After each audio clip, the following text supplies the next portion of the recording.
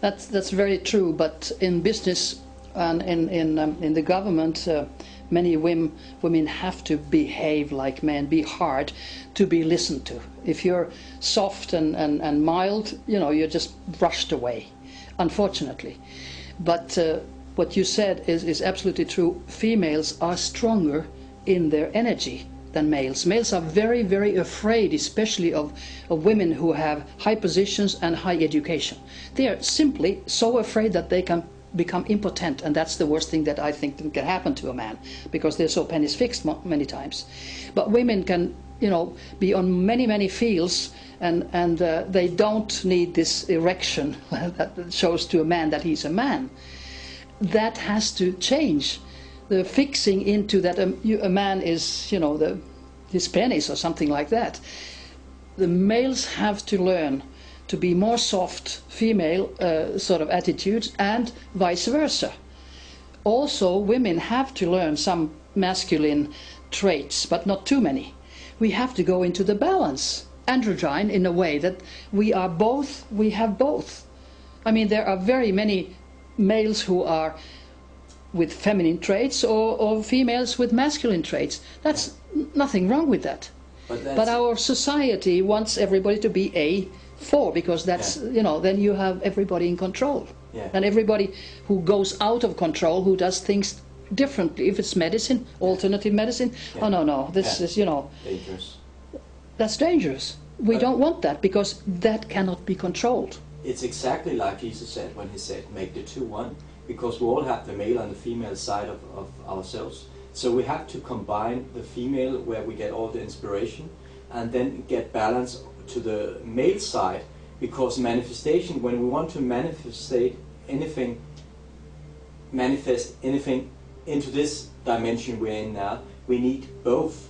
We need that means if we make the two one in each of us, that means we will be able to, actually that's what the taking the power back means. We have to have balance in ourselves, because then we become so powerful, we become so strong. And it's not about, it's the force, it's the love that actually will flow when we combine both sexes within ourselves.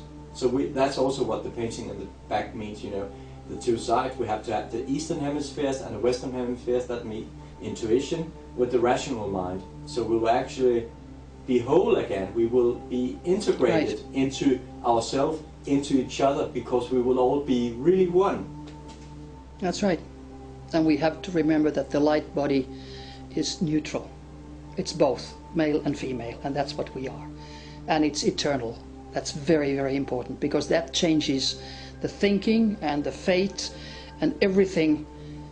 Anything that happens to anybody, it changes, because you know that you are eternal. You are an eternal energy, eternal soul. You cannot die, and in different lifetimes you take different bodies. A male body once, a female body once. You die young once, you die in middle ages once, you die in old age once.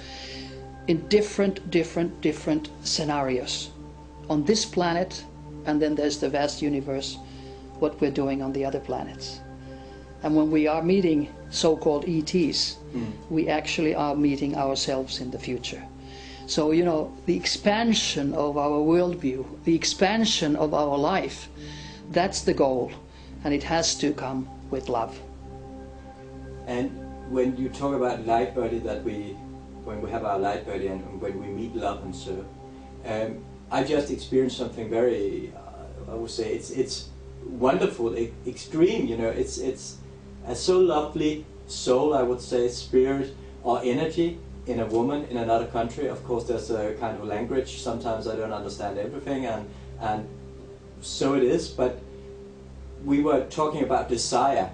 The desire. She asked me if I had a desire, and I said no. I cannot have a desire, because she's so much more. Because her light body, her energy is so bigger, and desire was, that's kind of the penis thing.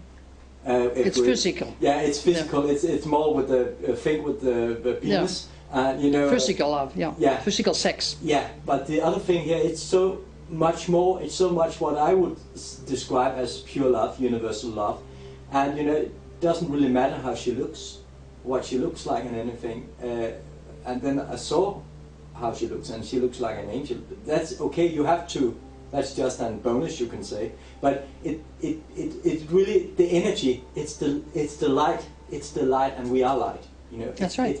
And when you meet the light, you resonate with. It become a huge light. You know. It's like lightning. Yeah, that's right. It is a lightning, and it takes us out to the universe.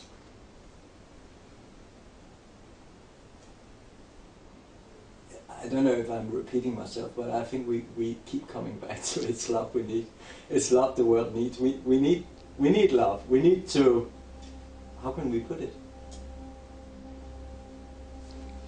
We don't have to put it because there are no words actually for the greatest things that happen within the heart of the human person. What we need to do is to make people aware that they are eternal light, they are eternal energy, they cannot die, and the whole world's and our individuals' development to higher realms is the goal. And that's it. And the extreme final goal is the universal love, where we are all one, like a droplet in the ocean. And the droplet in the ocean today doesn't necessarily know that it is part of the ocean. Like we don't know, as human beings in a vehicle of the body, that we are all one in the energy. And that's it. We are all one.